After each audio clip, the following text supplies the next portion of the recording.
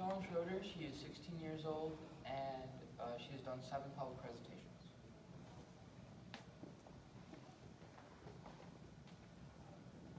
People say stuff. Lots of phrases have made their way into our language as if they were words. People say stuff that doesn't make sense, like a wet bird doesn't fly at night. Stuff that makes a ton of sense, like to make the best better.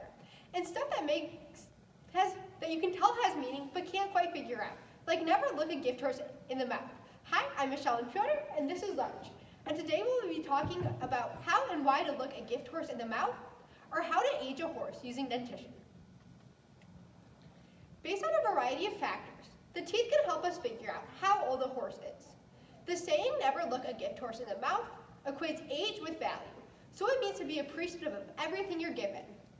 However, if you are ever given a real-life gift horse, or anytime you're considering acquiring an equine, you should definitely look it in the mouth, or figure out how old it is. Knowing what stage of life an animal is in is very important, as it affects its care and expectations in aspects such as performance, nutrition, and vet needs. This isn't a foolproof method, such as when a horse has had teeth removed, or in a case of bishoping, which is when teeth are artificially changed to make the horse appear younger, but most of the time is fairly accurate and sufficient on its own. Starting with birth, a horse is normally born without any teeth. This means that the foal is completely reliant on the mare nutritionally, especially in the first few hours of life when colostrum is vital. Today we'll learn that 8 is a very popular number because the central incisors, which are these 4 teeth in the middle, appear at just 8 days old. Within the first 2 weeks of life, all 12 premolars, which are these 6 teeth on either side, appear. At this time in the horse's life, all the teeth are deciduous. This means that they're temporary and later on will be replaced by permanent teeth. Deciduous teeth are lighter in color and smaller in size than their permanent counterparts, and can also be called milk teeth or caps. A foal will start trying solid feed when it's 2 to 4 weeks old. If you notice that your foal is especially interested in your mare's hay or grain, definitely increase the amount that you're giving them, because both a lactating mare and growing foal need a lot of nutrition.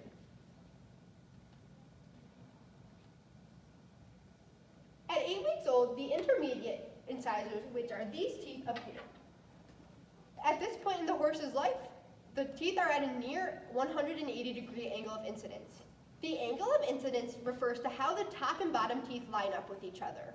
So an 180-degree angle of incidence means that it's almost completely straight from the top central incisors to the bottom central incisors. When a horse is about 8 weeks old, this is when it will start needing more than just what the mare's milk can provide nutritionally wise. So this is a good time to introduce pasture if you haven't already, and creep feed. Creep feeding means that the foal is given grain that the mare cannot access. At 8 months old, the corner incisors, which are these teeth, erupt. At about 6 to 8 months old, the foal is weaned. Weaning is when the mare and foal are permanently separated, so the foal is fed individually. This is a yearling mare. Compared to the horses we'll see later today, her teeth are a slightly different color. For her age, her angle of incidence is slightly acute, but we will see that it's a lot steeper than older horses. Her teeth are also smaller in size than the horses we will see later today. 2.5 years old is when the milk teeth start to be shed and replaced by permanent teeth. So don't fret if you see caps sitting in your horse's stall or pasture. And if they're loose enough, you may even be able to pull them out yourself. The first teeth to be shed are the central incisors, and then the second premolars, which are here. At this point in the horse's life, it is capable of chewing and digesting all the same materials as an adult or full-grown horse. At 4 years old, the central incisors are considered to be in wear. This means that the angle of incidence has reduced to such that the teeth actually wear on each other and change the shape. This is completely normal. The second or intermediate incisors, which are here, and the third molars, which are back here, erupt next. The molars do not exist in deciduous form, which is why foals only have 24 teeth, but adult horses have 36 to 42. This is a 3-year-old gelding. He does still have a near 180-degree angle of incidence, which is typical for that age, and we can see that his teeth are just about as wide as they all are tall. His corner incisors are definitely still caps. And it's notable what shape his teeth are. They're like a rounded rectangular shape. Shape of the teeth will come into play later in the presentation. This is a 4-year-old gelding. We can already see a difference in the size of the teeth and the angle of incidence. I believe his only cap is his bottom corner incisor in this picture. His teeth are still the same shape when we're looking at the occlusal scale. At 5 years old, a horse is considered to have a full mouth. This means that all of the permanent teeth have come in. Between 3 and 4, the corner incisors and canines erupt. Canines and wolf teeth are only present typically in male horses, so won't be seen on all horses. Canines and wolf teeth both only exist as permanent teeth, which is why there's variation in the number of teeth an adult horse can have. At 4 years old, the corner incisors are considered to be in wear, followed soon by the rest of the teeth. But because the premolars and molars aren't easily visible on a horse, typically you only look at the incisors when attempting to determine age, especially once the horse has a full mouth. At 7 years old, cuffs appear. Cuffs are indentations on the occlusal surface, which is the top of the bottom teeth or bottom of the top teeth, due to wear. They appear at this age because of the angle of incidence. They start at the central and intermediate incisors, and hooks may appear on the corner incisors. Larch does not have hooks. Hooks are little sharp outgrowths of enamel caused by the angle of incidence decreasing, so the teeth aren't as evenly worn down, and this is why we get our horse's teeth floating. This is a 7-year-old gelding. We can see that all of his teeth are full size. He does have a small hook on his upper corner incisor. There is a difference in the angle of incidence between him and the 4-year-old gelding we saw. Back to our favorite number of 8. This is when cuffs begin to disappear. They first disappear from the corner incisor, followed by the rest of the incisors. Dental stars at about 9 years old will begin to appear on the central and intermediate incisors. Dental stars are little white marks and are seen near the front of the tooth. They stay there throughout the rest of the horse's life. 10 years old marks a very important milestone when aging horses throughout their teeth. This is when the Galvin's groove appears. It first appears in the corner incisor, and the central and intermediate incisors soon follow.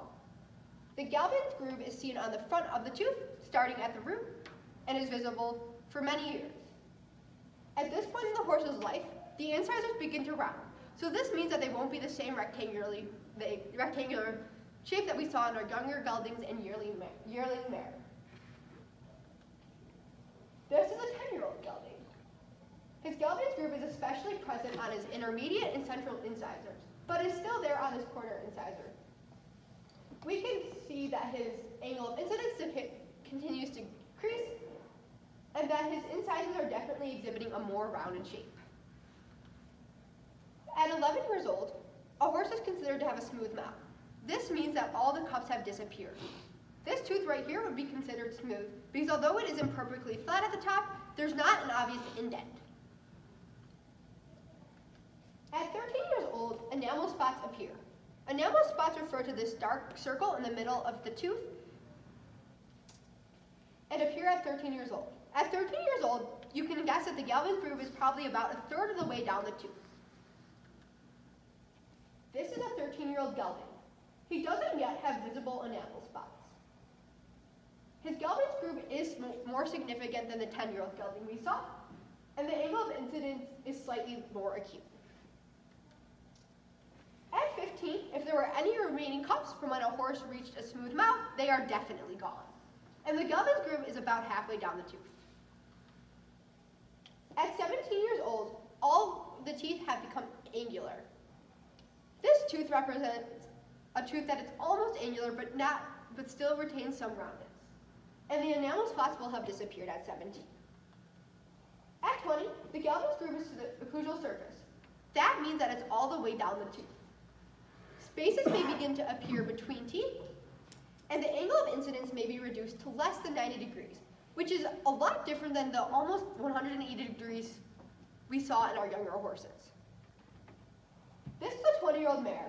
Because of her parrot mouth, it's hard to judge her angle of incidence.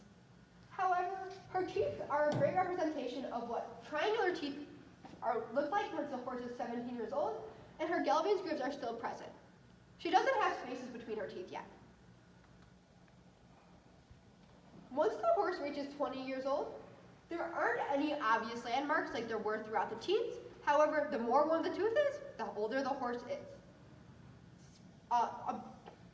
The dental star and the Galvin's groove remain throughout these ages. And spaces may increase between the teeth, but that's not always the case. At this time, since the teeth are so worn, the horse may not be able to chew the way it used to, so it can't be as reliant on pasture, so you have to increase how much hay and grain you're giving it, and it can't chew everything like it used to. So that might be when you have to consider giving it soaked feed stuff. This is a very case-by-case basis, so it's not like automatically your horse is 21 and you need to change their whole diet. This is a 23-year-old gelding. We can see that his teeth are still the same triangular shape. He still has Galvin's groove and a dental star. There are some teeth that have begun to have spaces between them, but overall, they just look more worn down than the 20-year-old mare we saw today. Let's see what you learned today. I want you to try to come up with an age of how old Larch is. I never knew Larch alive, so I actually don't know how old she is. When we're aging a horse, the first thing we check is what teeth they have. It appears that Larch has all of her adult teeth, so I know that she's at least 5. They are all full size, so it also leads me to believe that she was at least 5 when she passed away. Her angle of incidence is hard to judge because it's hard to get the skull to line up perfectly, but it does appear to be more on the acute side. So I know that Larch was at least 7 when she passed. I believe that Larch was about 15. The obvious signs I used are pictured here. The Galvin's groove looks a little bit different on her compared to the pictures of her, and is highlighted in green. The Galvin's groove is only about halfway down, if not slightly more down her tooth. That would lead me to believe she's a little bit later in her teens than 15, because of the fact that she still has enamel spots, highlighted in purple, and her teeth aren't fully triangular yet, traced in purple. I believe that she wasn't closer to 20 than 15. Because of her knowing her, I was able to figure out her age. I'm able to customize how I care for her.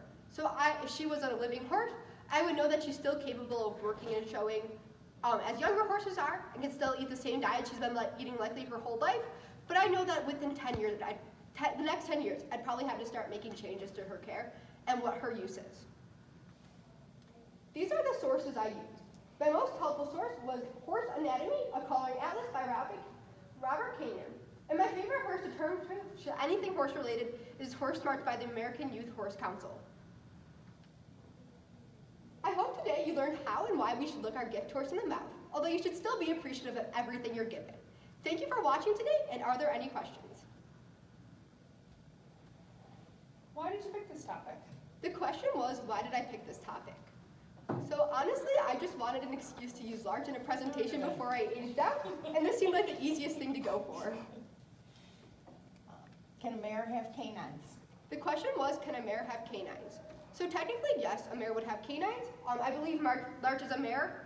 That's why I refer to it as she, because in her interdental space, which is here, it's where the bit sits, there aren't any teeth. That's where the wolf teeth would fit, and the canines would be a little further back.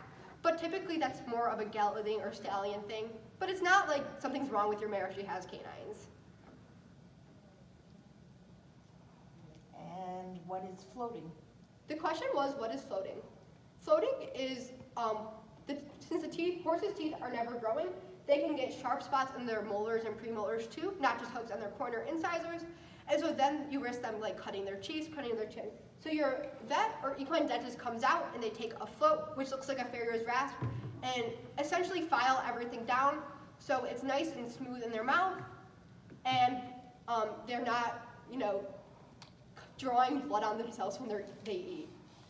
Floating will not change the way a teeth looks really like bishoping was, which bishoping is only when people are trying to hide something. Floating is important for their health.